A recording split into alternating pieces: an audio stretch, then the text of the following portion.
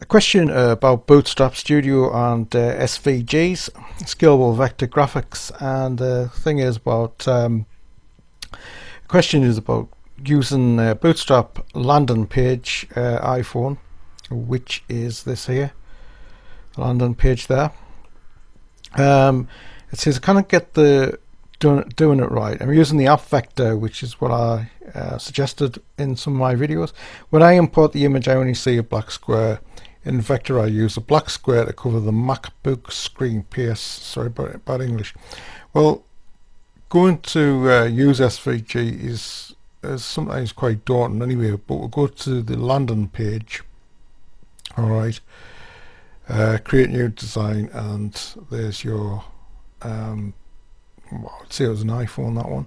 Anyway, what I've done, I've just quickly sketched this up. It doesn't mean anything, it's just a phone-esque thing. So what I'm going to do is I'm going to put this on the desktop, right? Okay, so I'm going to put in first smart phone, and you've got to put in .svg, else that won't work. Okay, so you got to put in the SVG there. Okay, save it. All right. Okay, so what that is, okay, when you see this here, when you go down in your designs on the right hand side and you look under images, this is what there is there. Okay, and I'll show you what this is. There is their smartphone, so it's like Internet Explorer browser icon thing, which may be surprising to some, but this is how it works on here. Okay, so just drag this over here, all right, and put that into the images. Okay, so a smartphone's gone into the images, and this is what that is.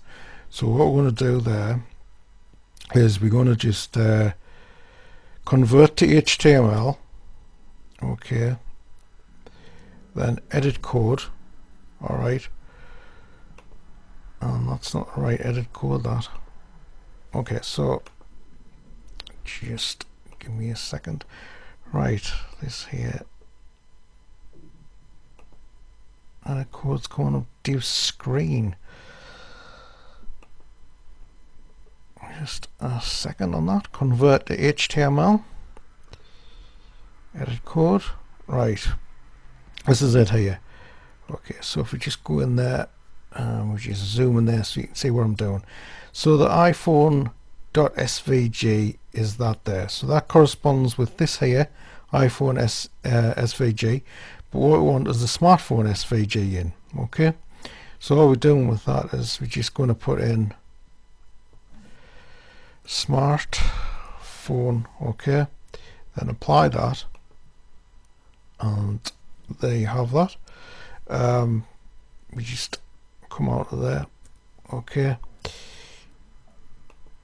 and it's not quite right, but you can see what that is there anyway. So I just do preview on there.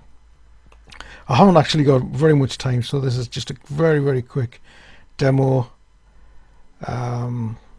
just to show how to put your SVGs in there. Okay, so that's that there instead of the iPhone one.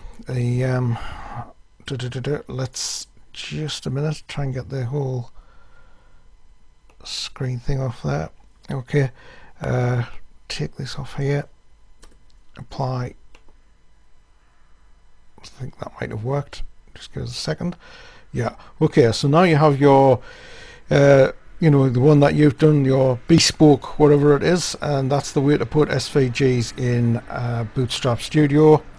Again, if you have any questions, just get back to us if you didn't understand that at all, but putting that .svg is very important, else it won't work. Okay, so again, thanks for watching and thanks for listening.